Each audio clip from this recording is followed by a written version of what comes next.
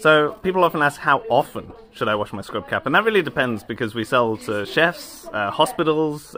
small surgical teams, veterinary, dentistry, so it really depends on your use case, and obviously if you have a company policy in place then you should check that. Generally with surgery it's at least once a day, if not after every surgery, especially if there's a contamination case, and because you can do them all in a 15-minute wash at the end of the day, 60 degrees minimum, then you could do that every single day if you have 3 or 4 hats. Recommend if you've got a lot of ties to use a wash bag, because obviously that's going to be